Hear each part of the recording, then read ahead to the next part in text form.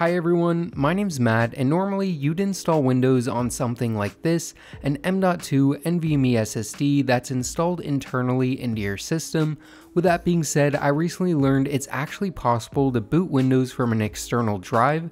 That got me thinking and made me want to create an external Windows drive that I could walk up to basically any system with, plug it in, and boot right into Windows off of it. This drive would hold various programs to allow me to quickly get important system information along with data like temps and various performance benchmark numbers, but there are a number of problems to solve with this plan which I'll be tackling throughout this video. The first is that normally external drives are pretty darn slow, but that's where the sponsor of today's video, Best Buy, comes in with the 2TB Crucial X9 Pro portable SSD that's currently on sale for over $70 off until February 10th, which is a great deal for this much fast storage at under $130. This little guy offers 2 TB of capacity with blistering fast speeds of up to 1050 megabytes per second read and 975 megabytes per second write. It's dust resistant, water resistant, and has password protection with hardware encryption, so you can be confident that your data will be safe. Opening up the box, you can see we get some product information along with the SSD itself, which is impressively compact, and a high quality USB-C cable, which you definitely want to use to ensure you're getting the best performance possible. This is an extremely slim drive and has a footprint of around 2.5 by 2 inches and a weight of only 35 grams, meaning it's incredibly portable, even being able to fit comfortably in a pocket, and it has a nice premium feel with an integrated loop and rubberized back. Before using the Crucial X9 Pro for this project, I wanted to test it out to make sure it was ready for everything I would throw at it. Plugging it into my PC, I was happy to see it open right up, so I didn't have to format it or anything, and it even had a digital welcome page where you could do stuff like register your drive and even claim a free 1 month of Adobe Creative Cloud All Apps plan, which if you're a content creator like me is a huge value add. Testing the Crucial X9 Pro in Crystal Disk Mark, I found the sequential read and writes were extremely close to the theoretical max performance of this drive, and as a more practical test, I copied over a nearly 8GB video file that took only around 10 seconds to fully transfer over.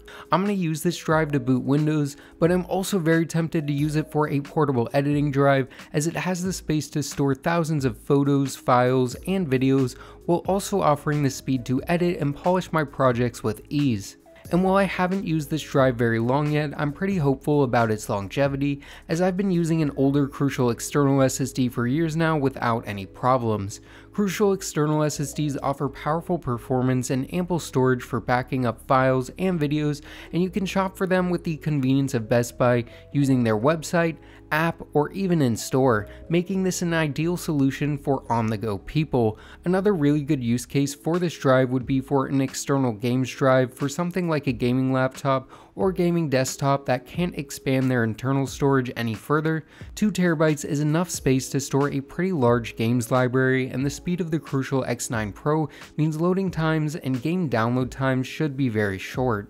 All in all, taking into account the compact size, large capacity, high performance, and solid price, the Crucial X9 Pro is not just a good choice for this project, but is able to handle a variety of tasks from basic backups to live video editing. I'm going to have a link to this 2TB X9 Pro in the description, which again is currently on sale until the 10th of February for only $128 at Best Buy, so if you need a lot of fast storage for any of your computers, I think this is an awesome option. Thanks again to Best Buy for sponsoring this video, and now it's time to show you how I'm going to use this drive to make my dream external Windows boot drive. So this project is only possible because of what Microsoft calls Windows to Go, which originally was meant to allow Windows 10 to be booted off of a USB device. With that being said, Windows 10 is nearing end of life, so I'll be using a method to install and boot Windows 11 from the X9 Pro portable SSD. Doing this is actually pretty simple. You need two things. The first is the Windows 11 ISO, which you can get directly from the Microsoft website and which will be linked below. Under this drop-down, you just select Windows 11, select Download Now, select your language, hit Confirm, then select 64-bit download, and you'll begin to download the Windows 11 ISO, which is around 5 GB, so it may take some time depending on your internet speed. The next thing you'll need is a program called Rufus, which I'll also have linked below. Just select to download the standard Windows x64 installer, then go ahead and run the program. With Rufus open, if your drive isn't showing up, you can hit Alt plus F and it should show up. Make sure the disk or ISO image is selected under boot selection, then select your Windows 11 ISO that you downloaded earlier. Then you can change the image option from standard to Windows to Go, then optionally you can rename the drive and then hit start. You can now select the version of Windows you want to install. I went with Windows 11 Pro, then it'll ask you to customize your Windows installation, and the only option I didn't select was the first one, which was to prevent Windows from accessing your internal drives. Then press OK, then confirm you're OK with erasing all the data off your drive by pressing OK again, then it'll go through and make your bootable Windows drive. With that all done, you can close out of Rufus and eject your new boot drive. To do the initial setup, I brought the drive over to my recent $600 gaming PC, plugged it in, then turned on the PC and started smashing the delete key to enter into the BIOS. I went under security and made sure secure boot was disabled, which from my understanding you need to have disabled to boot Windows from an external drive. Then in the exit tab under boot override, I selected the Windows Boot Manager on the USB drive. From there, Windows took over and went through the setup process, with the only thing I had to do was accept the Windows license agreement.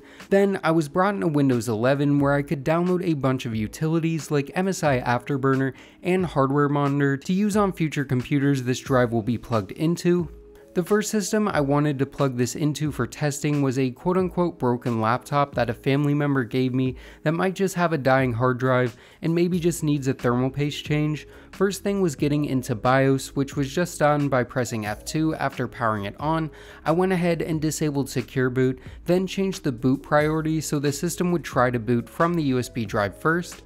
Then I saved changes / exited, and it did start to boot into Windows 11, but this is where the big problem with this setup shows up. When booting up, I had to do about 10 to 15 minutes of repairs, which I think is due to the fact I set this drive up on an AMD based system, but moved it over to this Intel based laptop. It did eventually boot into Windows, but it took much longer than I had hoped. But once I was in, I was able to do stuff like confirm the specs of the system and even run a CPU benchmark to see if the temps were getting out of hand. Temps seemed to be fine, so I went into Crystal Diskmark to check if the mechanical drive in the laptop was performing as expected, and while these numbers aren't great, they are to be expected from a laptop hard drive, so the problem with this system may just be a corrupted or otherwise damaged install of Windows. This is the exact type of troubleshooting and testing I was hoping to be able to do with a drive like this, as I didn't have to open up or switch out the internal drive at all to do this testing. So this got me wondering if switching back to the AMD system would cause issues like it did going to the Intel one. So I powered down the laptop, unplugged the drive, and brought it back over to the AMD based machine from before. To my surprise, it booted up relatively quickly, but it did have to get some devices ready. I then went ahead and tested a few other systems. One was my personal rig using an Intel Core i9-12900K, and that booted up just fine, as well as an AM5 build that also booted up fine. I think ideally I'd have two bootable Windows SSDs like this, one dedicated for Intel builds and one dedicated for AMD builds. I was honestly surprised with how well Windows was running off an external drive. This X9 Pro SSD was doing a great job of running Windows on all these machines and was never the bottleneck in any of my testing or troubleshooting. With that being said, I think I'll personally end up using this crucial X9 Pro portable SSD as an on-the-go editing drive to store large video files and projects. 2 TB is a ton of space, and the speed this SSD provides means transferring video files to and from it come with ease. So do I recommend running Windows on an external drive? While I do think it's fun to play around with and could even be useful in certain scenarios, I think for most people running it on an internal drive makes the most sense. Before I wrap this video up, I want to again thank Best Buy for sponsoring this video and giving me the opportunity to play around with the crucial X9 Pro SSD. This drive is again on sale for over $70 off, which is a pretty darn good deal in my opinion, and if you're interested, all of it linked in the description down below. So yeah guys, I think it's time to wrap this video up. I hope you guys enjoyed it. If you did, consider giving it a thumbs up and consider subscribing. And as always, this is Matt from Tech by Matt, signing out.